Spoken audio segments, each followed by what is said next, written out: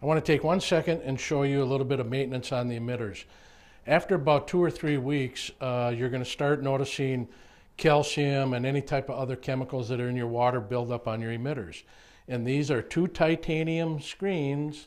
I don't know if you can hear that, but they're basically coated with iridium on the inside.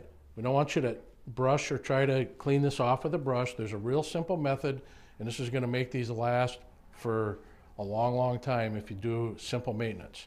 So what we have here is 3 different ways you can do this. This is if you got a dollar store somewhere in your area or at your local grocery store, this is the Works toilet bowl cleaner. I'm going to do a demonstration here in a glass jar, but typically you're going to be using a coffee can or something in your garage, but I do want to tell you that you need to cover this up once you use it, and it's savable and reusable. This here is called Acid Magic, same thing. All these have some type of acid, muriatic acid. You can dilute this down 50-50 and do the same thing. It really looks bad, but you're going to see here in 1 second how easily this will clean this calcium off, and these will run very efficient. Looks like an Alka-Seltzer in there, and it will clean that up in seconds. As soon as it quits bubbling, it's probably clean.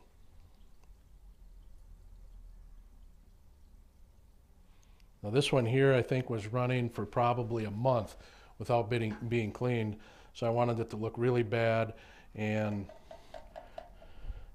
it's just about there. The reason why the toilet bowl cleaner works, sulfuric acid, all this stuff is just basically a calcium buildup that's in your water. That's the hardness in your water, and we want to get that off, and it's just going to make these work a lot more efficient. As you can see, that's pretty much cleaned up, and that thing looks good. It's good as new. And I'll try another one here. If you got a bigger emitter, getting this one out. This is off the 2040. Same thing. You got quite a bit of calcium buildup there, and it's going to do the same thing. It's just going to sizzle and be gone. This one here is now clean, and all you do with these is just dunk them in some water, and you're good to go.